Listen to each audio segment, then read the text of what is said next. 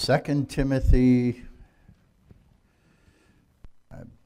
I'm hoping we can go through the book of 2 Timothy with the remainder of the year. I counted up, I think I've got about 15 Wednesdays, and so I've got to be able to get 4 chapters done in 15 weeks, and I'm not sure that'll happen. I'll try to make that happen. This is a wonderful, wonderful epistle. The last one that Paul wrote, by the way, before he is beheaded by Nero. And here he writes Timothy, if you notice verse number 1. Paul, an apostle of Jesus Christ, by the will of God, according to the promise of life which is in Christ Jesus. To Timothy, my dearly beloved son, grace, mercy, and peace from God the Father and Christ Jesus our Lord.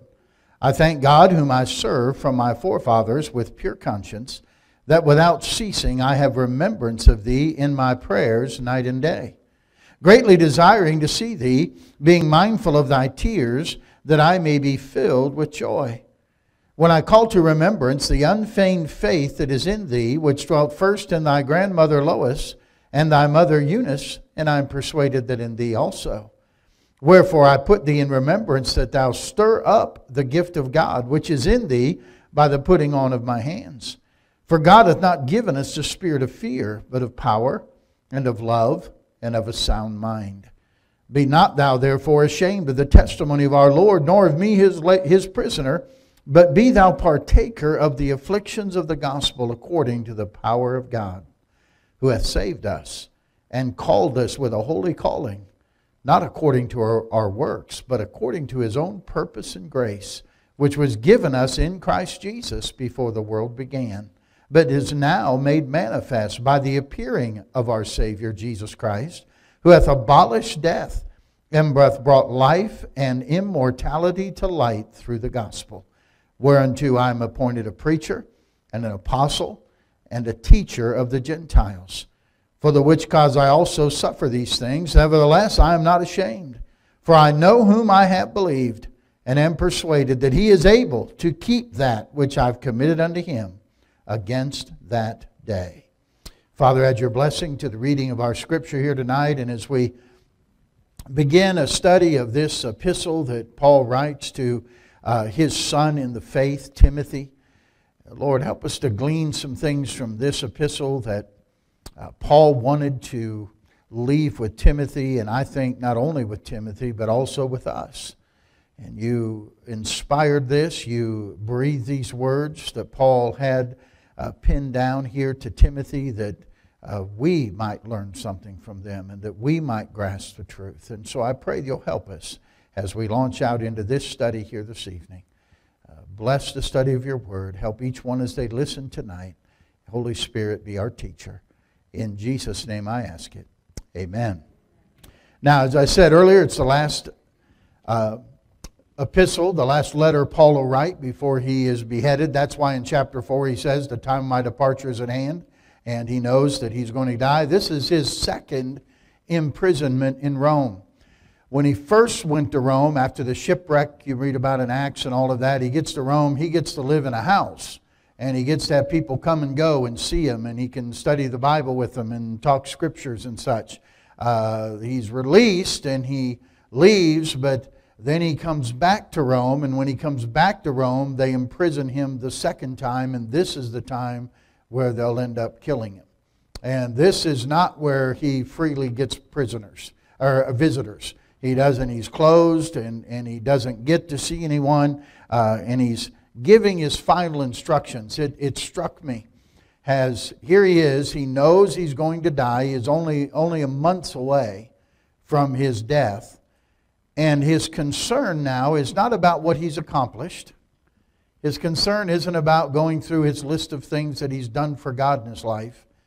His concern is that the faith he believed in and the Christianity he stood for would be passed on and would continue to go on after he's gone. It reminded me so much of the Kiefer's letter, that tonight, here they are, 40 years on the mission field. And what's his burden? What's going to happen when we're gone? Who's going to keep this going on? I want laborers to come in and pick up the work that when I'm gone, this will keep going. And to see that perpetuated on through the next generation. And so he's trying to give to Timothy here the things that will help him to perpetuate his belief. He's going to remind Timothy about his mother and his grandmother. He already reminded him in 1 Timothy about making sure that you remember who's taught you the things and the way you've been brought up. And he reminds him of those things. So to a young minister, it's an invaluable epistle. But it's also valuable to you and me, just as Christians, just as followers of Jesus Christ. It's always of interest to listen to somebody's last words. And these aren't obviously the very last words of Paul, but they're among the last words, with only a short time to live. And so I think what we're going to touch on tonight is 7 tremendous themes that Paul gives to Timothy here in chapter 1. 7 tremendous themes that he gives to him, all right? Let's look at them tonight. The first one is the will of God. Notice he said in verse 1, Paul, an apostle of Jesus Christ, by the will of God, according to the promise of life which is in Christ Jesus. Paul said, I'm an apostle. Remember what an apostle is? We just got through studying the disciples and the apostles. An apostle was one who had to be, he's one that was sent forth by the Lord. And he had to have seen the resurrected Christ. Okay? Did Paul ever see the resurrected Christ? Yes, he did. When did he see him? On the road to Damascus. That's exactly right. Remember, I'm Jesus whom thou persecutest. And he said, he gave him the instruction how he was going to send him forth to preach. And he'll preach the gospel to the Gentile. And so he was commissioned by God, and he was an apostle. But he was an apostle by the will of God, by the design of God. And so, and by the way, you ought to be what you are by the will of God. You ought to be what you are by the design of God. The will of God isn't just for Paul. It's not just for preachers. It's not just for evangelists. It's not just for missionaries. The will of God's for every Christian. Every Christian is to live according to the will of God. Romans 12:2, be not conformed to this world, but be transformed by the renewing of your mind, that you may prove what is that good and acceptable and perfect will of God. That's for every Christian. To prove what is the good and acceptable and perfect will of God. Turn with me. We'll come back to 2 Timothy. Turn with me to 1 Peter chapter 4. Would you please? 1 Peter chapter 4. If you go to your right, you'll go through Titus and then Hebrews. Then you'll have James. And after James, you'll hit 1 Peter. All right? 1 Peter chapter 4. The Bible says in verse 1 there, 1 Peter 4, for as much then as Christ has suffered for us in the flesh, arm yourselves likewise with the same mind. For he that has suffered in the flesh hath ceased from sin, that he no longer should live the rest of his time in the flesh to the lusts of men, but to the will of God. Verse 3 talks about how we used to live in the past, before Christ, before salvation. And it talks about lasciviousness, which is looseness. It's talking about living like an animal. Okay? It talks about lust, our desires of the flesh, the excess of wine, the revelings, which is the feasting or the carousings, the partyings, the banquetings, the abominable idolatries, on and on, the detestable things that God wouldn't want. That's how we lived before Christ. We didn't know any better. And that's how people live their life. They just live after the flesh. And he says, wherein they, the people who live that way, they think it strange that ye run not with them to the same excess of riot. So they don't understand why you don't live that way anymore. So what do? Speak evil of you. They talk bad about you. Okay? And who will give account to him that is ready to judge the quick and the dead. We live not to the lust of the flesh, but to the will of God. Now that I'm saved, I don't do what I want to do anymore. I'm to do what God wants me to do. It's not what I want, what I think, what I feel. It's what God wants, what God thinks, what God feels. It's the will of God. How does God want me to respond to this? How does God want me to talk? What does God want me to listen to? What does God want me to look like? What does God want me to wear? Where does God want me to go? What kind of friends does God want me to have? You see, it's the will of God. It's the will of God. It's the will of God. I don't live after my desires. I live after what God says. That's Christianity. That's living for God. And so it's the will of God. The world passes away, but he that doeth the will of God abideth forever. The will of God. So the battle is always my will or God's will. What will it be? That's where the battle lines are always drawn.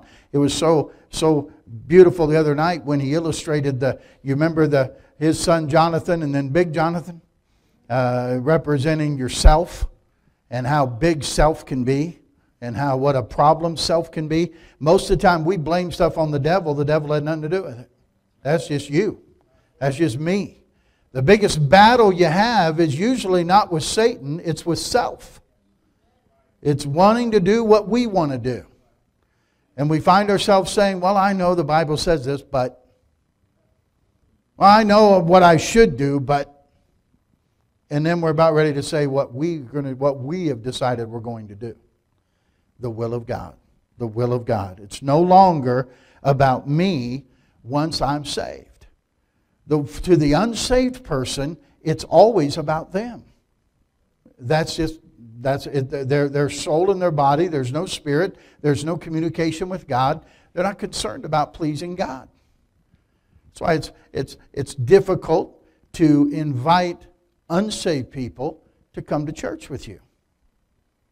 It's hard for them to come. They wonder what, and when they do come, they think it's boring. Right? And listen, what the church can't do is try to make it entertaining for the lost person. That's not what church is for. See? The church is for the believer. And they don't have any, it all revolves around them. Now the tragedy is, folks become Christians and they still think it all revolves around them. Well, God wants me happy. Well, God doesn't want me to hurt. Well, God doesn't want me to suffer. Well, God doesn't want me God doesn't want me to be sick. See, and it's all about me. No, you'll find out later on, there's times that it was the will of God that somebody suffer. It was the will of God that somebody was sick. It's the will of God that we go through some things that we don't really want. But it's not my will, but thine be done. What does God want me to do? The will of God. The will of God is always found in the Word of God. Now, you're not always going to find the exact thing that you're looking for. The Bible isn't going to say in the Bible, it's not going to say, thou shalt not smoke Marlboro cigarettes. Okay? Because you'll think, well, that's not my brand, I'm all right. Okay? But God can't say every brand. You imagine, we would have to have a whole freight train to carry the Bible around because of all the specific commands in it about what we shouldn't do or should do. So God gives us principles that we base our decisions on. And listen, ignorance is not an excuse. Okay?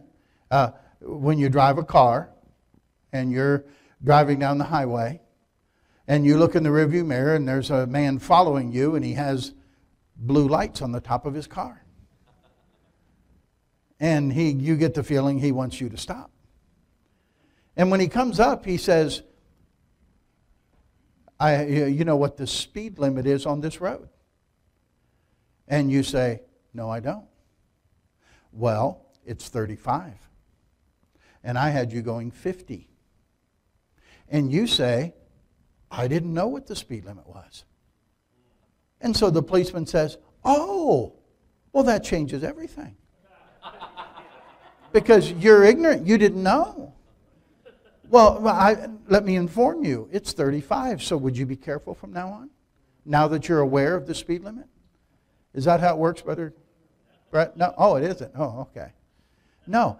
Ignorance is no excuse.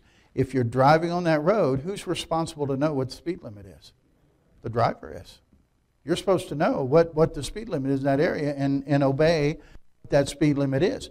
Do you really think we'll stand before God one day and we've done things that were wrong? And remember, we're going to give an account to the one who's ready to judge the quick and the dead.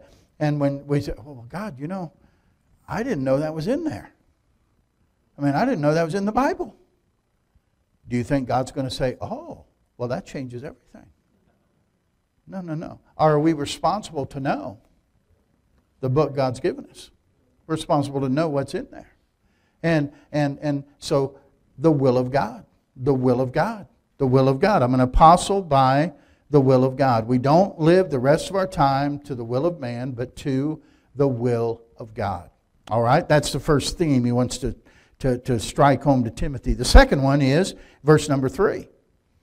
He says, I thank God, whom I serve from my forefathers with pure conscience, that without ceasing I have remembrance of thee in my prayers night and day. The second great theme is prayer. Prayer. He's reminding Timothy, I pray for you night and day. Jesus said, men ought always to pray and not to faint. You'll never get number one done. You'll never die to self. You'll never put the will of God first if you don't pray. In fact, if you don't die to self, you won't pray much anyway. Because self doesn't like to pray. Biggest hindrance you fight when you go to prayer is your flesh. Flesh doesn't like that. Why? Because why would it want to give up control? It wants to stay in control and would rather you do things in the flesh. But we won't die to self if we don't pray. We have not because we ask not. So Timothy, I want to make sure you know I pray faithfully for you. Now, listen, if you have Paul saying that you pray faithfully for, he said, Timothy, I pray faithfully for you. If I'm Timothy, I got to be thinking, man, I don't pray for Paul every day. I should. Man, if that's what he does, I need to pray every day. And I need to pray for people every day. I need to bring them up to the Lord. There's certain people that you ought to pray for every single day. And make prayer a normal, habitual part of your life. And make it a regular thing that you do. Listen, most lost people don't pray. There's still people, once they get saved, that we have men that some of them who take the offering, some of them, and they'll tell me, don't call on me to pray out loud. They're not ready for that yet. That's still not something they want to do. There are times when you've witnessed to someone, if you've been a soul winner, you lead them to faith in Christ, you're getting them to accept Christ, and you say, now you need to pray and call on Jesus and ask Him to be your Savior, and it's just quiet. What's the problem? You never prayed out loud. Never prayed in front of anybody else. And if they're really honest, they probably never prayed much at all. And so it's very awkward to start talking to God. And certainly the ones who are confident in themselves and are living in the flesh, they never pray. Why? I got this. I can handle this. I just take care of whatever comes along. Now, so if we don't pray, who's going to pray? Do we really live like lost people? If we followed each other around, if someone just followed you around for 24 hours a day for the next 7 days, and they just recorded the times that you spent time praying, talking to God, would they conclude that you're really a Christian? Prayer. Prayer has to be a priority. He's letting him know. He's saying, listen, it's without ceasing. What's Thessalonians tell us? Pray without ceasing. Not just a time where you talk to God and you spend time with Him, but then you take God with you all day long. You continue to talk to Him. It's the old, when the phone used to be attached to the wall, and you had a long cord that went with it, And if you wanted to walk around while you talked, you got a real long cord so you could walk around the kitchen. Ladies, remember that?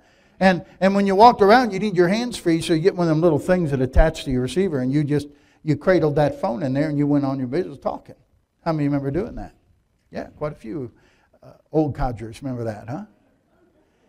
And listen, that's what prayer is.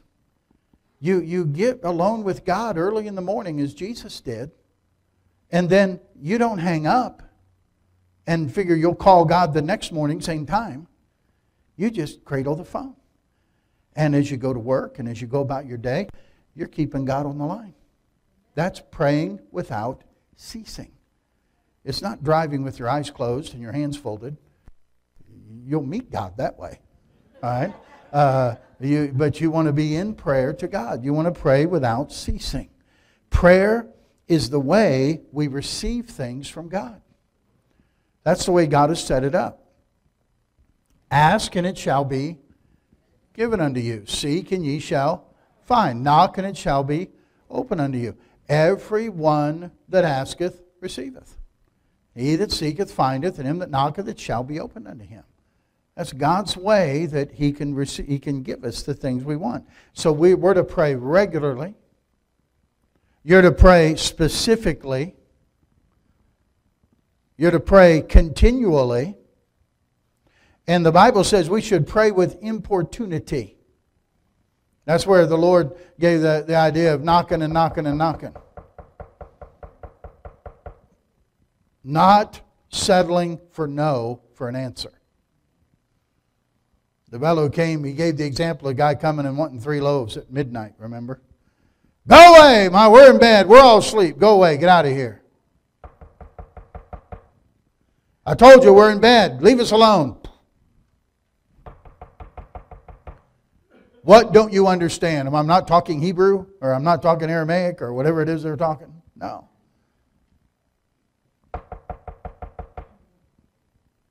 I tell you what happened. I think his wife finally said, honey, if we're going to get rid of him, give him some bread, will you? Okay? We want to get some sleep. But he wasn't taking no for an answer. You know what we do? And we don't get an answer, we say, God said no. We quit praying. But that's not how Jesus taught us to pray. When my children would tug at me and say, Dad, and I say, just a minute, I'm talking to someone. And they say, Dad, hey, just wait, I'm talking to somebody.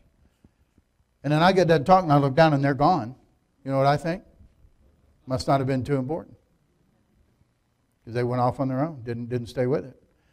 But if they keep bugging and they keep bugging me, I say, just a moment, what would you like? Huh? I know they really mean business. And they weren't going away until they got my attention. You understand? Wonder how many times we've done that to God. We ask once, we ask twice, and God didn't answer, and so we go away, we never mention it again, and God says, must not have been very important to him. Must not have wanted it very bad. Okay? So we pray regularly, pray specifically, pray continually, pray with importunity. Number 3, I got to hurry, don't I? Got a long way to go yet. Number 3, the third theme is faith.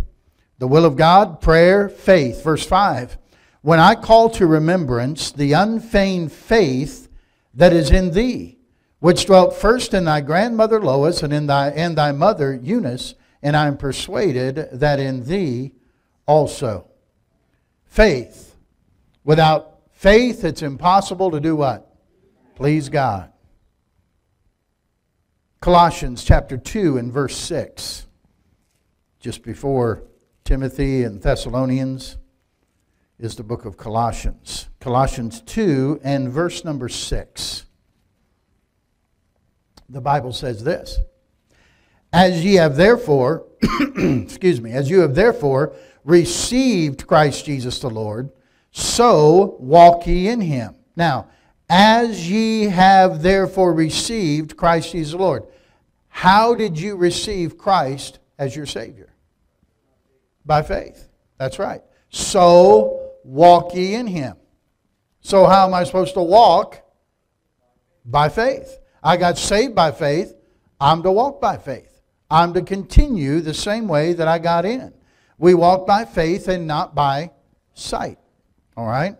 So if I'm going to follow God's will, and pray as I ought to continually. And I'm going to do that. Listen, I'm following the will and I'm praying to someone who I've never seen, who no one's ever seen. You try to convince somebody of that and they want to have you committed. You're talking to someone who's not there, but he is there. How do I know he's there? Faith. Faith. I do it by faith. I do it by taking God at His word. When he says here, he calls Timothy's faith unfeigned faith. Did you notice? When I call to remembrance the unfeigned faith that is in thee. Unfeigned means not counterfeit, not hypocritical, but it's real, it's sincere. Faith, someone said this, I like it. Faith is living in advance what we'll only understand in reverse. Living in advance what we'll only understand in reverse. We're living right now what later on when we look back we'll understand. We'll see it then. But now we're living as if we do see it. Faith comes by hearing, and hearing by the Word of God. All right? So that means there's a way I can grow my faith. Say, well, pray for me, Pastor. I just don't have much faith. Well, I can pray for you, but why don't you do something about it? Okay? You can grow your faith. Why? Because faith comes by hearing, and hearing by the Word of God. So I can grow my faith by the Bible. Most of the time when someone says they have little faith, it's because they have very little Bible.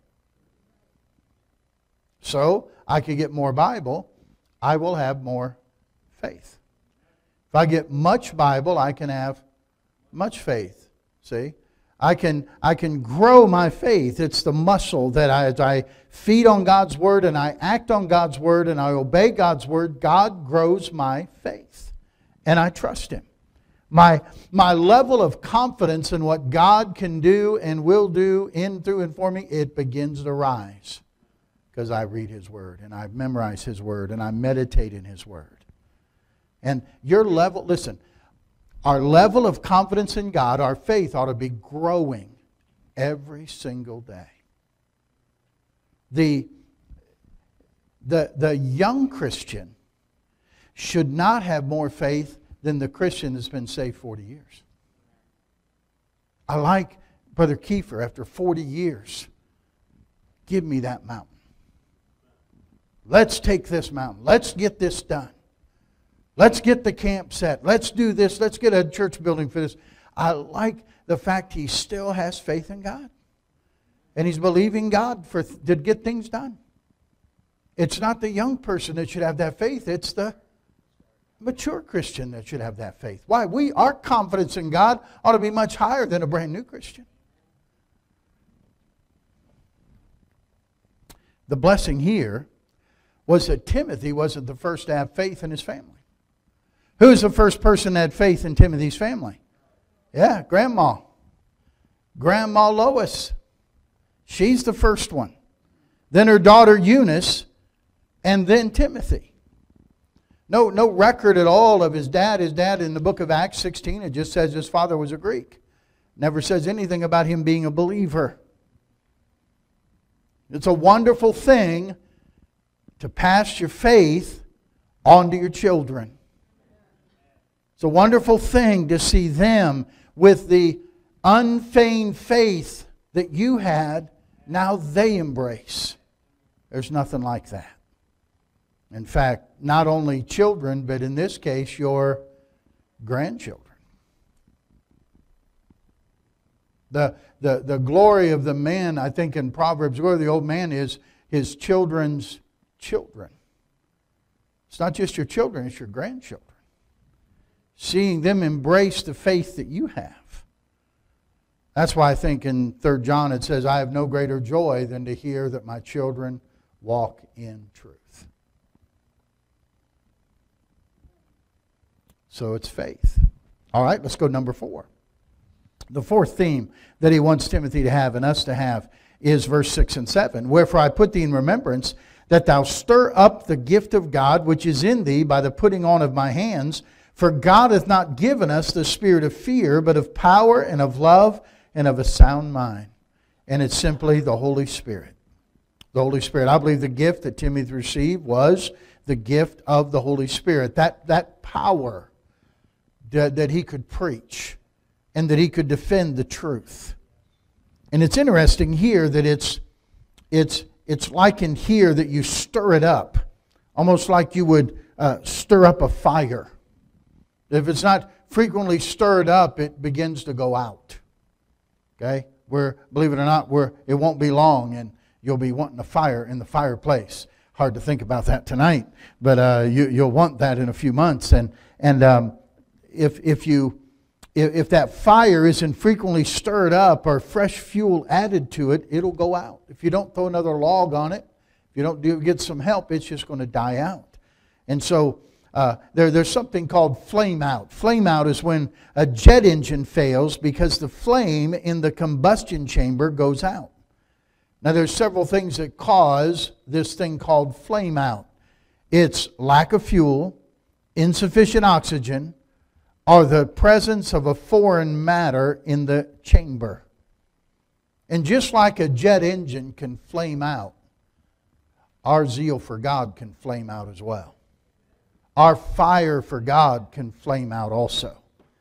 And consider those reasons again. Number one, lack of fuel. If you don't fuel your relationship with God, the fire will go out.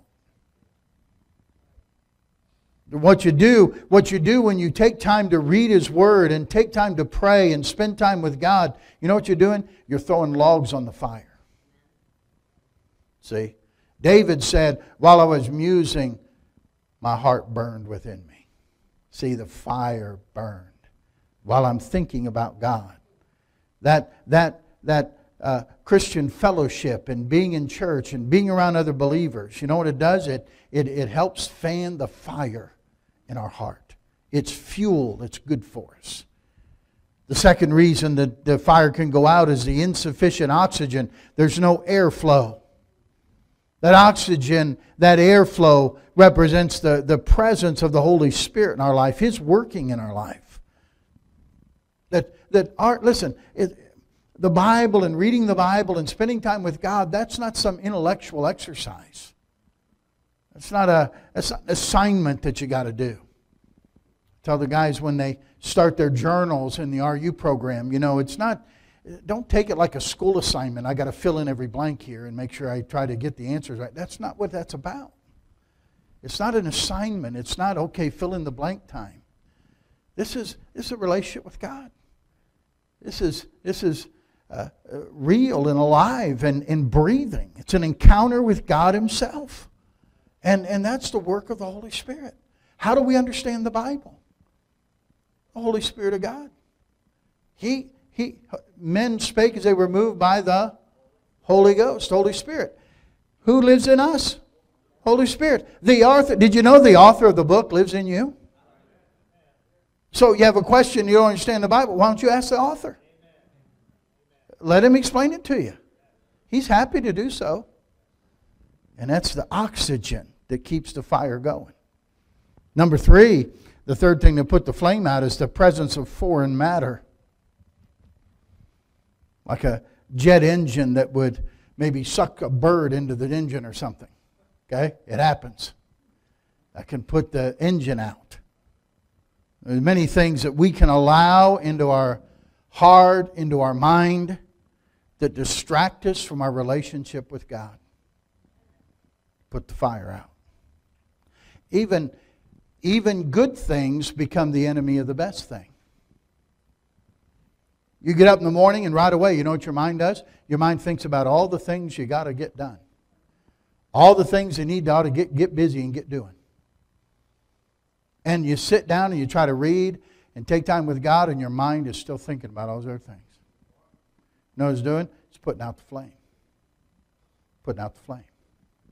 And you can't let the distractions take you away from the best thing. Mary hath chosen the good part. See, that can't be taken away from her. So don't let those temporary things, those things that are calling for your attention, take you away from the best things. And that's spending time with God. If, again, if we followed you around with a camera, you had your own reality show, and we followed you around with a camera for 24 hours a day and noticed what you spent your time doing, what would we conclude was most important to you? Because what we spend our time on is what's really important to us. If you don't give your relationship with God importance, you'll flame out.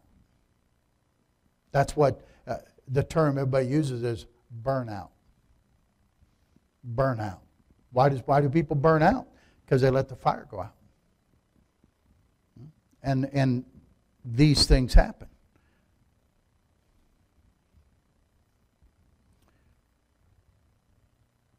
What happens if you're in a jet and the engines flame out? You say, oh, you just glide to the ground. Oh, really? Huh. No. They got the gliding capability of a brick. Okay? You're going, you crash and burn is what you do. There's a lot of Christians that crash and burn. Okay? Because God never intended for us to live the Christian life in our own power. You'll crash and burn every time. You have to. That's why the Spirit of God indwells us. You can't run on your own power. It's the difference when my wife and I went on vacation. This last August, we flew into the airport, and we had a long walk to get from the one plane to the next plane. And they have those, what they call moving sidewalks. You know what I'm talking about? Just conveyor belt, basically, you know what I mean? And some people are walking on the side, but you get on that thing. Now, if you stand on one side, you can just stand there and it just takes you. But you know what happens if you walk on that thing? It's like, phew, man. It's like, whoa, look at me, man. All these other people are standing still. I'm just walking normal, but man, I'm passing people up. And I don't usually pass people up. Let's just leave that there. All right? Learn when to say amen. And that's the difference when you're empowered by the Spirit of God and when you're doing it on your own. It's the same as you walking on that moving sidewalk, and when you're one of the people off it just walking on their own power. You're just doing the same stride they are, but you're getting way ahead because it's not your power that's propelling you, it's another power. And that's the Holy Spirit of God. Sometimes you look at some people and you think, man, how do they do what they're doing? How can they get all that done? How can they keep going? You know how? Holy Spirit of God. That's how. It's not their power. See, you look at that and you say, man, I don't have the ability to do it. I don't have the power to do that. No, you're right. You don't.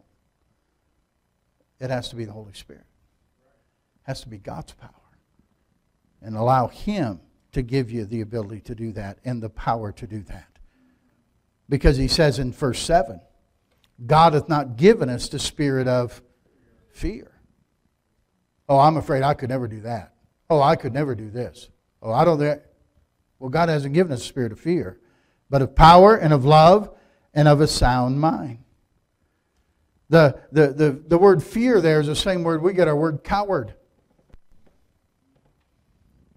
God hasn't given us the spirit of cowardice, faint-hearted, timidity, lacking courage. That's all contained in what that word means. You remember in the book of Revelation 21 verse 8, God says, but the fearful and unbelieving and abominable and murderers and whoremongers and sorcerers and idolaters and all liars shall have their part in the lake which burns with fire and brimstone. This is the second death. The very first one on the list, fearful. Same word. Cowards. The fearful's counted in with other people that are unsaved. No, the traits that you're yielded to the Spirit of God and you're letting Him be in control: power, love, sound mind. That's the characteristics of being under the control of the Holy Spirit. We have the spirit of power. When the word power there, same word in Romans 1. I'm not ashamed of the gospel of Christ, for it is the power of God unto salvation. Remember what that word power was there in Romans? Anybody remember?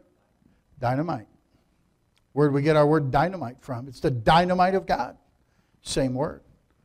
God's not giving us that spirit of cowardice, of fearfulness, of timidity. He's given us the spirit of power, of dynamite. You can blow some things up with dynamite. Okay?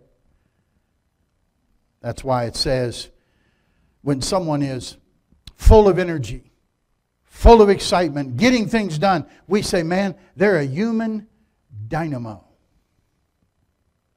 Dynamite. Energy. Full of energy and power. In Acts 4:31, when it says, when they prayed, the place where they were assembled was shaken. And they were all filled with the Holy Ghost. And they spake the word of God with boldness. Listen, every believer is indwelt with the Spirit of God. Oh, but not all of us are under the control of the Spirit of God. Filled with the Spirit. When you're filled with something, it's going to come out. Can't help it. And so, Timothy, one of the themes you got to stay on is the Holy Spirit of God. Here's an old preacher getting ready to go home, getting ready to meet the Lord. He wants to pass the baton on to his younger one. He say, here's some things you got to stay on. You got to stay on the will of God. You got to stay on prayer. I want you to stay on the Holy Spirit. I want you to stay on faith. Your unfeigned faith in God. Number 5. Number 5, verse number 8. I want you to stay on testimony. Notice verse 8. Be not thou, what's the word? Therefore ashamed. Therefore, what's it there for? See? Because you have the power, because the Holy Spirit of God is empowering you, you need not be ashamed of the testimony of our Lord, nor of me, His prisoner. But be thou partaker of the afflictions of the gospel according to the power of God. Therefore, because you have the spirit of power and of love and of a sound mind, you don't have to be ashamed of the testimony of our Lord. Testimony. Testimony is evidence. Testimony is proof. Testimony is profession. Don't be ashamed of the evidence, the proof, the testimony of our Lord. Ashamed means to be cast down, to be dejected by conscious guilt, to be reluctant through fear. Timothy, don't be cast down. Timothy, don't be reluctant to stand for the testimony of Jesus Christ. Hey, Timothy, don't be reluctant to stand for the Bible, that it is God's inspired word. Don't be ashamed of Jesus Christ, that He is the Son of God. He is the Savior of the world. He is the only way that men can go to heaven and be saved. Timothy, don't be ashamed. Don't be ashamed of the testimony of Jesus, and don't be ashamed to be associated with those who stand for Jesus Christ. Don't be ashamed of that. Why would he have to tell Timothy that? Because others were being ashamed. When Paul, later on you'll read, that my first answer before the Roman authorities, that my first answer, no man stood with me. Yet you'll read at the end of several of the epistles, Paul lists numbers of people that traveled with him, worked with him, co-laborers with him. When it came down to him going in the slammer for the second time and the final time, nobody's there. Others, Alexander and Hymenaeus, you read about them later, turned on him. False teaching has crept into the churches. And so he's saying, Timothy, take your stand. Never be ashamed of Jesus Christ, nor of me, his prisoner. Nero's prisoner? His prisoner. Who's his? God's prisoner. God's prisoner. He wasn't Nero's prisoner. He was God's prisoner. Listen, for us, it's never be ashamed to be with God, with the people of God, or with the man of God. Never be ashamed of that. Number 6. We're finishing up. I'm hurrying. Number 6. The 6th theme. Also verse number 8, when he said, be thou partaker of the afflictions of the gospel according to the power of God. Afflictions.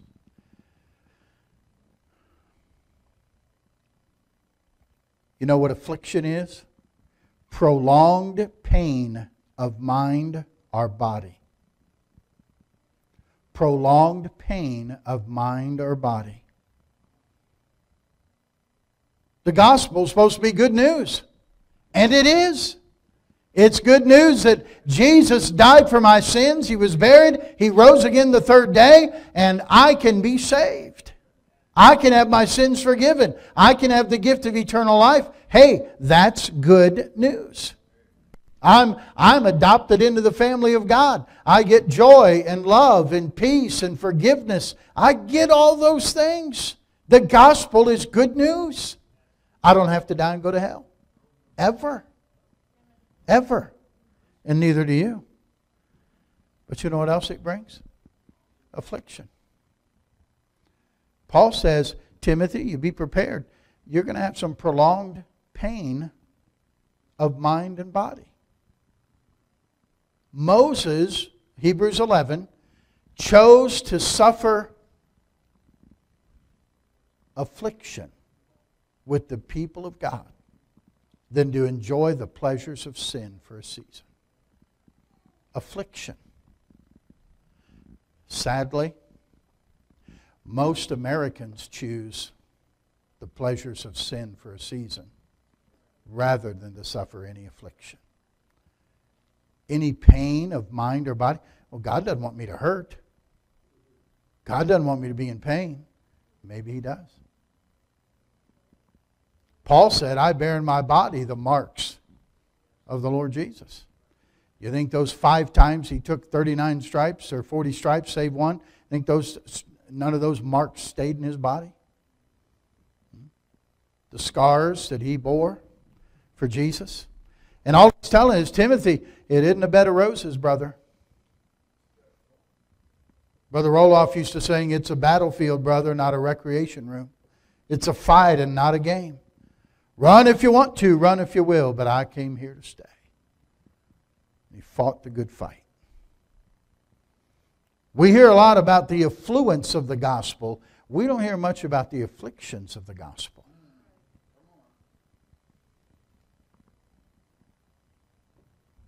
So, well, how can I bear up under that strength? Remember, it's not your power. It's God's power. You remember when Paul thought the same thing, and we don't have time to go to it. I'd love to. Over in 2 Corinthians 12, when he had that thorn in the flesh, the messenger of Satan to buffet him, and he said, I went to the Lord and said, take this away from me. I don't want to hurt. I don't want to be in pain. God said, I can take it away, but my power won't rest on you then. And Paul said, I'll glory in my infirmity. I'll take the pain because I want the power of Christ to rest on me.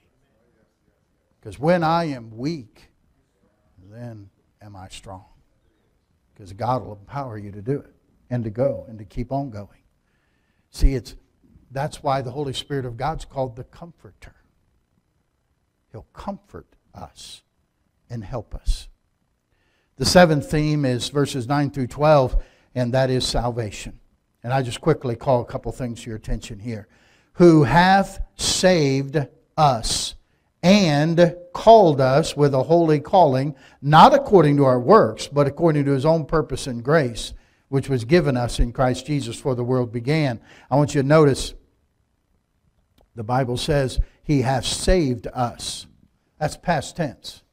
It's a done deal. Okay? Completed transaction. The songwriter said, 'Tis done, 'tis done, the great transaction's done. I am my Lord's and He is mine. Who hath saved us. All right?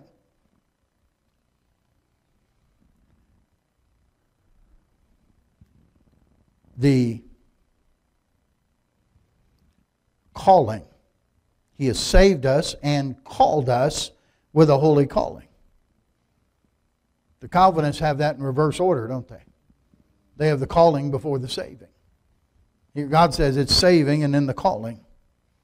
See, being saved, having been saved, and it's a done deal transaction, that's the eternal record in heaven. The earthly record is, I am being saved. God is in the process of salvaging my life for His glory and for His honor. I'm called. His purpose in saving me was that He might call me, the Bible says, to His own purpose and grace. That I would live a life for His honor and glory. That I would live a life that brings glory to Him. Now that I'm saved, whether I eat or drink or whatsoever I do all to the glory of God. And then keeping. Look at verse 12. For which cause I also suffer these things. Nevertheless, I'm not ashamed, for I know whom I have believed, and am persuaded that He is able to keep that which I have committed unto Him against that day. He saves me, He calls me, and He keeps me. Oh, you're one of them to believe in eternal security? No, I'm one of them to believe the Bible. That's what it says. He's able to keep that which I've committed unto Him against that day. That day, by the way, is the day when we all stand before Christ. When Paul talked about the crown. We'll talk about that when we get to chapter 4. He says, I've got a crown waiting for me, but not to me only, but unto all them that love His appearing. At that day. There'll come a day, listen, there'll come a day when we're all going to stand before God. We will give an account for the things we've done in this body. Whether they be good or bad. We're all going to stand before Him to give an account before God. Great themes. Themes that we need to keep before us. The will of God. Prayer. Faith. The Holy Spirit. The testimony of Jesus Christ. Afflictions. Salvation. These are 7 great themes he points out to Timothy that he also points out to us. I pray it would help us to stay on track for Him.